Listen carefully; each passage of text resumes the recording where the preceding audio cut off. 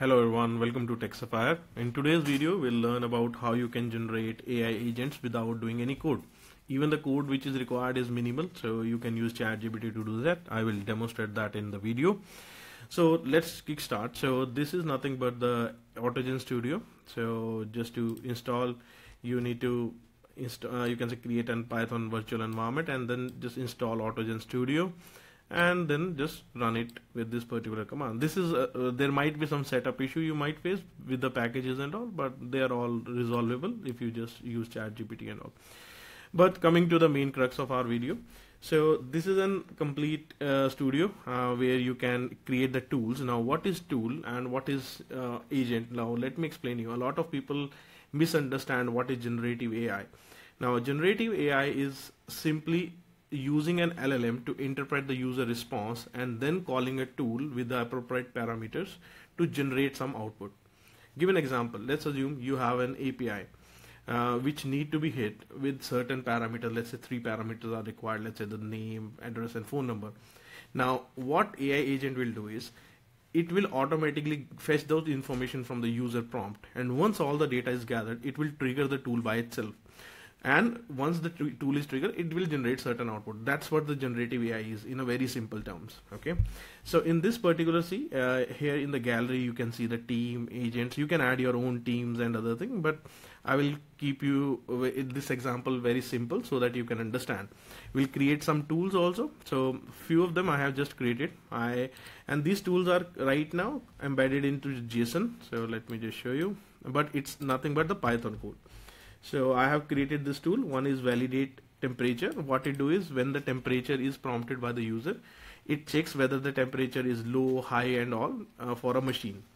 And for an example, what I've done is I used, let me just go back to my team builder. So I have created one machine assistant. Now here you can drag and drop and add the agent. We'll create one in front of you. And here what I've done is I have given a script to an assistant. Suppose my use case is I have an CNC machine or a machine which has multiple things. It has a panel to indicate the temperature. It has a panel to indicate, let's say, some lights and display screen. And also I've just created a mock machine here which is explaining how the machine operates. But one main thing is I have added a tool called validate temperature, and I've said call this tool once the temperature is been collected from the user. And the user can keep on talking. It doesn't require every time to call a tool, but whenever it is further information is gathered and the temperature is inputted, it will automatically trigger the tool. Now in the tool you can use any AI or any code, or you can say API code, whatever you want to do. And let me just show you this tool example again. So let me come back. Yeah. So this tool which I have created, it's written in the Python language. So if I show you, this is nothing but a Python. Now you can copy paste one of the sample here. Few of them will be sample, and you say, let me say, create me a tool in below format, which you can say register and user and return back some registration ID. Make it mock. Use below format for this. AI will automatically understand and it will prepare us the JavaScript and so on and so on. So here the thing is username and email is required for, you can say, do a registration. So I copy it, I go to the gallery, paste it here, and the tool is there. So once you have saved, now your team will also be there, the tool which we have just added. So let's just see if it is already there. So what is the tool name here? So it's registration user. So yeah, let me just go back. It has 6 tools. I think it's not even listing. There is some problem with the scroll. Let me just delete one tool so that we can.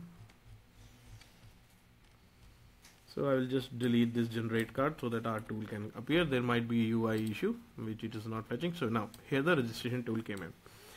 Now once my tool is created, I just need to create a AI builder. Okay, So I will just say I will use this support, you can say script, this support script. Let's just check what it is. You are an assistant designed to collect user information and so thing. So let me add and give this script to ChatGPT. Modify this prompt for calling this tool. And the main thing is you don't have to write any program. Everything is just prompt. So you want to explain it to you can say agent, say if this then do this, and if that then do that. You can use multiple tools also. It can automatically use those also. So I will just copy paste my script. So here my agent is ready. Now I need to drag drop the tool. I will just remove the previous tool. I will expand my tools, drag it here, and now the tool is there. Now once this is done, I will just save it in the team. And let's go to the playground. Now in playground, we'll start a support session, and we'll select our tool, which we just created. And I will say,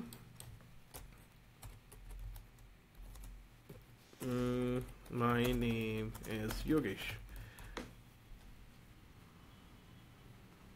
Now it says, what's your email address, Yogesh? Like it's asking me. So let's say my name is Yogesh, and my email ID is yogesh.mehla@gmail.com, and automatically here it will initiate the tool call. Now within the tool we can add a lot of things. Right now it is just generating a random ID. In your logic you can write better things, means like we can write a lot of code, whatever is required for registration, and also that is up to us. Now just by drag drop you can easily create the agents. So now let's create a complete agent from the, you can say, scratch. So let's assume we want to create an agent for shortlisting the resumes. Okay, so let me just do one thing. Let me say create me an assistant prompt which will screen user profiles based on experience. We require mid experience Python developer. Provide me some sample profiles to test the prompt.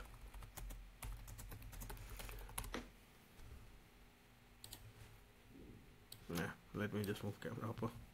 Okay, so now it has provided me an assistant kind of thing. So I will just go, and now we will create our HR bot. I will just rename it to, you can say, HR bot.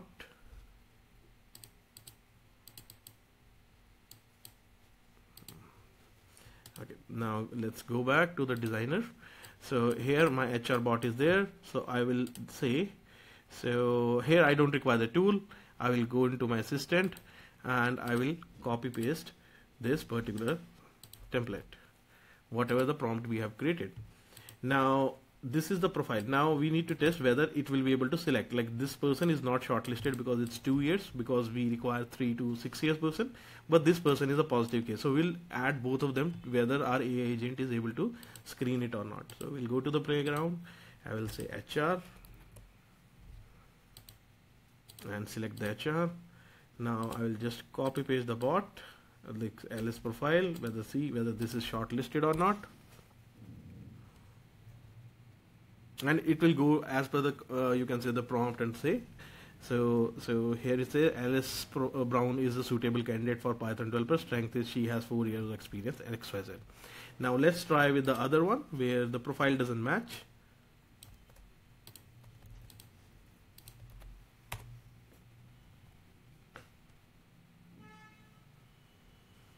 So Bob Smith doesn't meet the criteria because he has indicates 2 years of experience, but requirement is 3.6. Now, how easily you are able to do? Now, let's assume a positive case.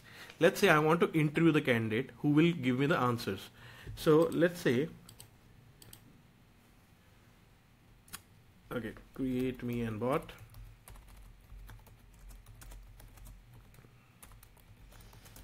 Which will validate the candidate assignment for SQL developer interview.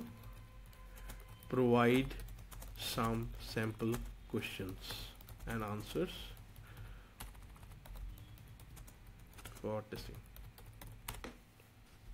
So we are creating these bots on the fly, means you can deploy them on production. It's not about which now you require a developer to do this. Like even at, let's say HR understands it, like what he needs to ask from the you can say the candidates and all. Just create that and create a bot. Let's assume your panel, your experienced developers are not available. You can just shoot a mail and AI agent can ask the question as per the description. So now let's just copy paste the prompt, create one more team. So we'll say interview,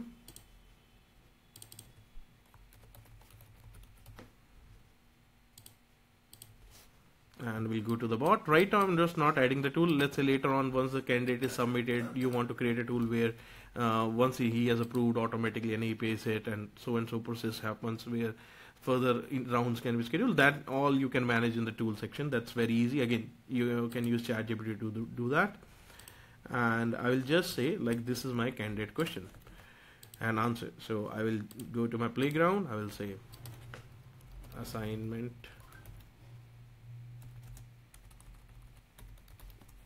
checker, and I will select my prompt and my so person has provided a query, so it will validate whether the input is correct or not.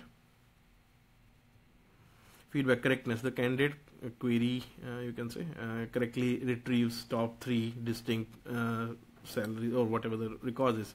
Now let's assume, let's take the negative case, so which is the solution is incorrect we are having. Okay, so let's take an example. So give me an incorrect case. So let's take an example. In this one we will just input the candidate wrong input,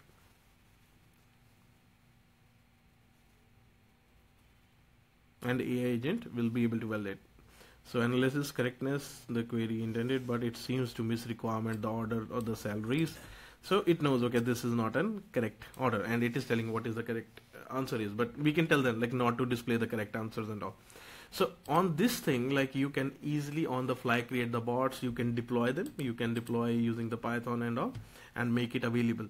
So you can see how easier it is for us to create the bots and make them ready for day-to-day business operations.